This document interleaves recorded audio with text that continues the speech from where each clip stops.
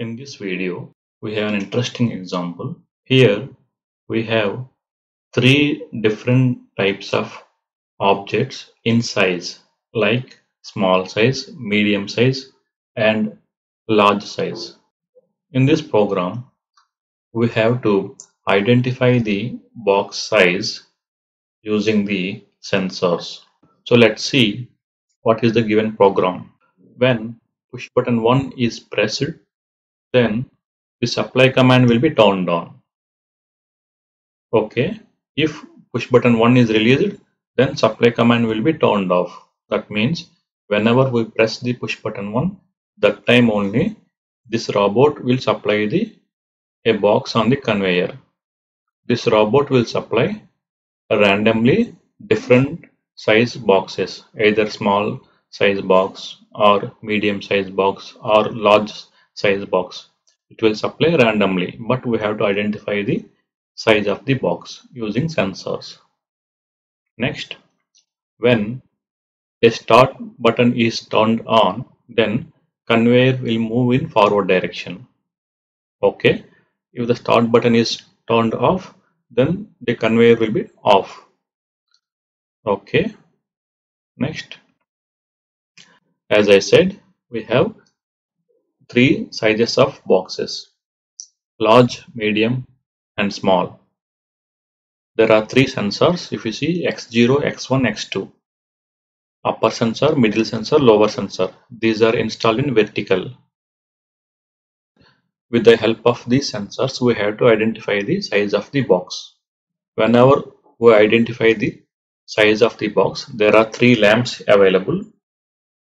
Indicator lamps means large box size indication lamp, small box size indication lamp, medium box size indication lamp.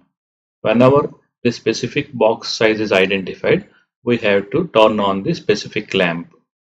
If we identify the large box, then we have to turn on a lamp which is related to large box, like that. And we have to turn off this lamp whenever the box is past the exit sensor, which is X4. See, this is the sensor which will detect the box is passing through the conveyor. Okay, let's discuss how these sensors identify the box size.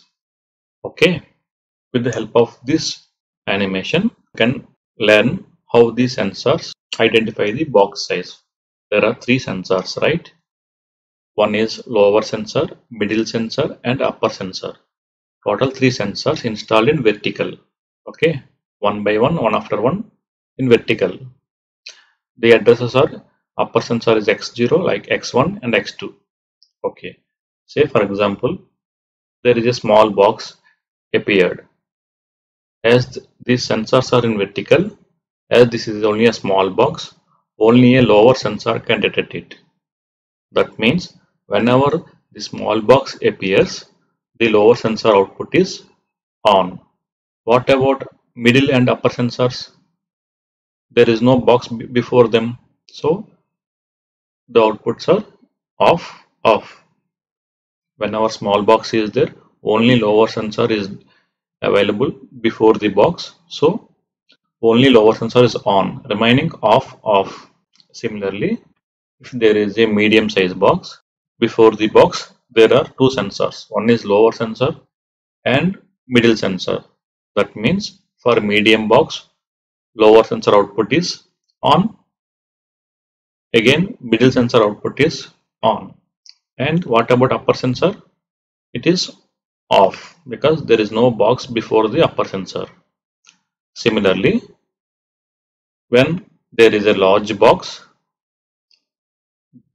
the lower sensor output is on, middle sensor output is on, upper sensor output is on. See, by using this pattern, we can identify the box. Assume on as 1 and off as 0. So for small box, it is 1 0 0. Again, for medium box, 1 1 0. Again, for large box, 1 1 1, all sensors will be activated. Okay, so by using this pattern we can identify the size of the box. So let's go to the software. So go to category D and D4, identifying the box size. Minimize this. So click edit ladder. First, whenever we press push button 1, the robot has to supply a box here. So take one NO contact, enter X20. OK. We have to connect it to the robot supply command, which is Y5. Take one output coil, enter Y5. OK. Now the supplying part is completed. The robot will supply different types of boxes randomly. Means small box, large box, medium box. It will supply randomly. Whenever we give one command, if we give one time command, it will supply one box. If you want two boxes, you have to give two times, you have to press the input button. Every time it will supply different types of boxes. Okay. Now we have to move the conveyor, right? So there is a start operation. Start button is already given here in the operation panel, with address is X14. So whenever input X14 is on, conveyor will be started. So take one NO contact, enter X14, click OK, connect it to the conveyor. Conveyor address is Y3. So click on coil, connect it to Y3, click OK. Now we have to identify the box size using the sensors. So first we will write for large box. For large box, all sensors will be activated, as we already discussed in the presentation. So what are the sensors here? X0, X1, X2. All sensors will be activated for large box. So what I will do, I will take NO contact, enter X0, again take NO contact, enter X1, again take NO contact, enter X2. So what I did, I taken all sensors in series and all are NO contacts, because when large box appears, all sensors are turning on. And what I will do, I will take one application instruction. Now I will use set instruction. Okay, enter set space. When the large box is identified, we have to turn on the respective indicator lamp. If you see on the operation panel, we have three lamps: large, medium, small. Lamp L, lamp indication for large box. Address is Y10. So enter Y10. OK. Now write for identifying the middle box. When middle box appears, middle sensor X1 and lower sensor X2 will be turned on, right? So upper sensor will not be active. So what I will do, again for upper sensor which is not active, we have to take NC contact, and upper sensor address is X0. OK. Now we have to take NO contact for remaining sensors. X1 for middle sensor, again NO contact for lower sensor. Again take application instruction, again set respective lamp which is Y11 for medium box lamp, Y11. Again for lower box, upper sensor and middle sensor will not be active, only lower sensor is active. So the sensors which are not active, you have to take NC contact for those sensors. Then only you can identify the box size x0 for upper sensor, again for medium sensor x1, okay, again for lower sensor we have to take NO only, x2, take application instruction, set respect to lamp which is y12, y12.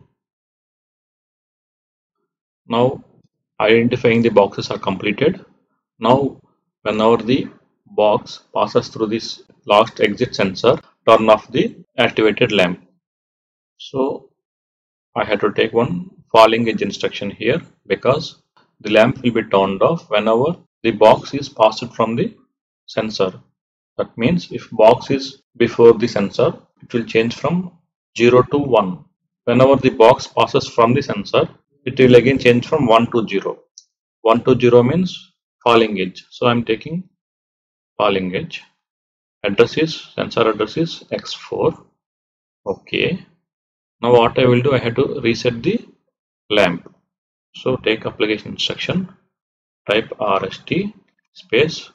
First I will reset the large indicator lamp, large box indicator lamp Y10. Okay. Similarly, we have to reset the remaining two lamps. You can take output branch here,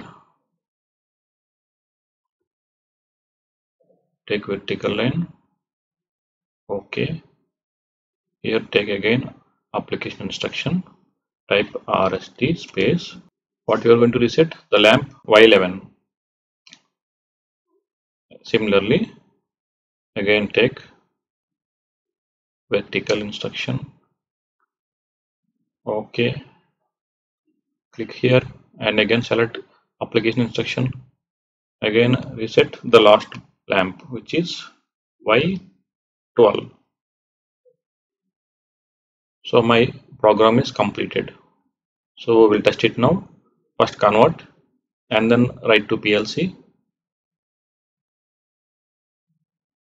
Okay.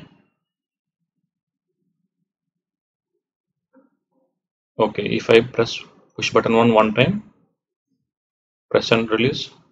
Okay, I entered X20 as the address, but push button 1 in this simulation is X10. So we have to change it. Click edit ladder, double click X10. Okay, convert, write to PLC. Okay, so click on push button 1. So one time you press the push button 1, robot is supplied a box. Turn on the conveyor X14. I'm turning on input X14. See, again I'm repeating it. See, now it is a medium box.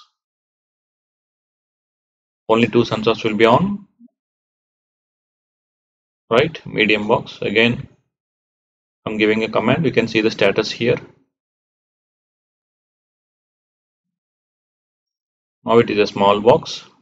So this is a simple animation for identifying the object size using three sensors installed in vertical direction one by one. See, large box is coming. All sensors will be added to this one. Set is happened again. Reset will be happened after box is passing from the sensor. Practice this logic. This is very an interesting topic. I will meet you in the next session.